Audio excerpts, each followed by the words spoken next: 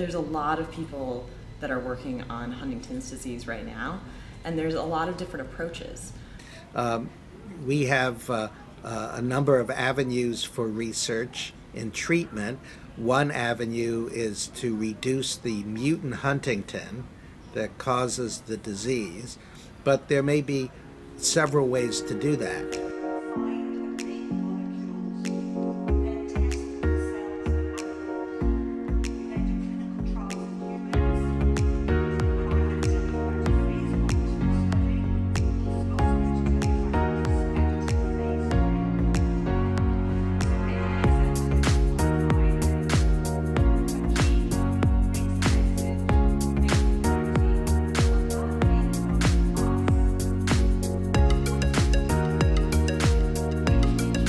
My name is Anuradha Bhattacharya.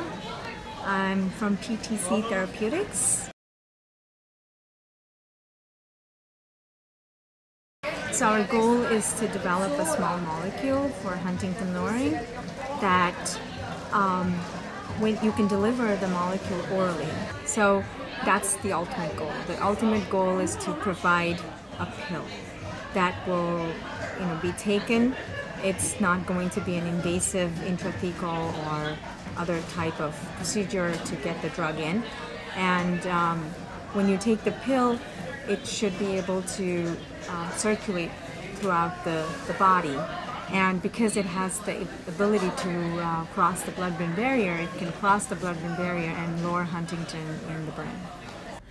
So I'm the Vice President of Clinical Development at uniQure.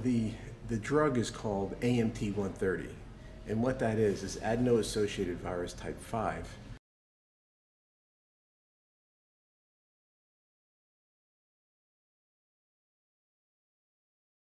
So the virus is kind of like a Trojan horse that's been genetically modified so that it's not infectious. So we specifically are targeting the deep gray matter. So the deep gray matter, there's several what they call nuclei, and there's the caudate nucleus and there's the putamen. Those areas are the primary site for the pathology of Huntington's disease. It's sort of like if you have say you have cancer and you have a tumor, well, you would want to inject into the tumor to destroy the tumor, right? So this is where Huntington's disease starts, is the deep gray matter. So it makes sense to inject directly.